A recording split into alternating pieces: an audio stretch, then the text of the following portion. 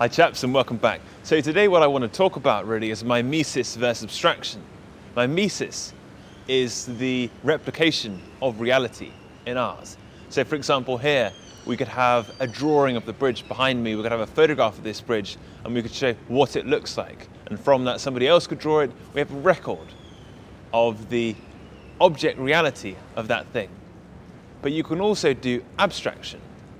And what you're doing there is leaning towards something that stands for emotions, symbols and so on, but doing so in a way using colors, shapes, lines that don't necessarily replicate reality. There are two different ways of photographing, abstraction and mimesis. And there's obviously a bit of a blur between the two. So for example, you could photograph the bridge in an obscure way. It's still there, it's still the bridge, but it's slightly abstract.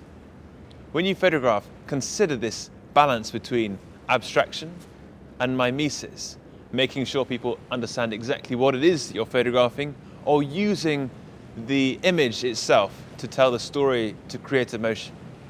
Those two concepts will, when fully internalized, revolutionize your photography and your way of looking at the world.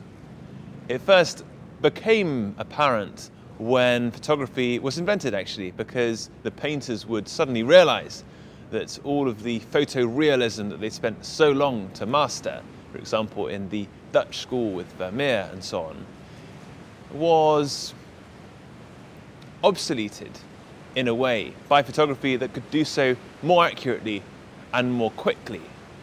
And therefore you saw, for example, Picasso's Cubism. You saw some of the other abstract, expressionistic art movements that tried to shift art away from mere replication, mere mimesis, to something more complicated. And eventually, with Kandinsky and so on, almost entirely abstract.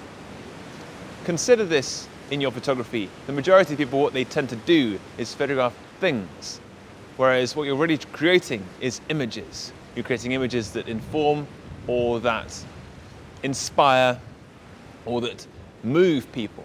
And you don't necessarily need to have the objects that we see around us in the world to do that. Look at paintings by Rothko. Look at paintings by Vermeer. Compare the two.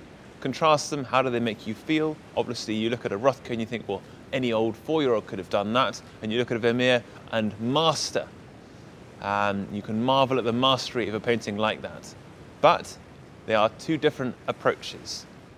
Try both in your photography and see which you resonate with.